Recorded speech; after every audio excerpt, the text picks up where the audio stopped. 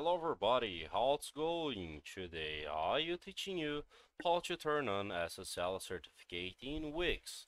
So the first thing you need to do is open your WIX in your browser, okay? And right here in the WIX in your browser, all you need to do it's simple, okay?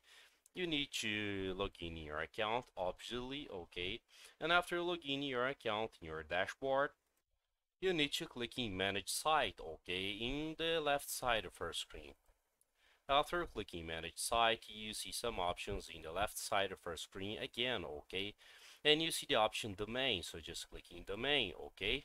After clicking Domain, if you scroll down, you see the SSL certificate, okay. So if you don't have, right here you see the option to activate your SSL certificate, okay. So I hope I can help with that information. If you like it, don't forget to subscribe to our channel and hit the like button. See ya!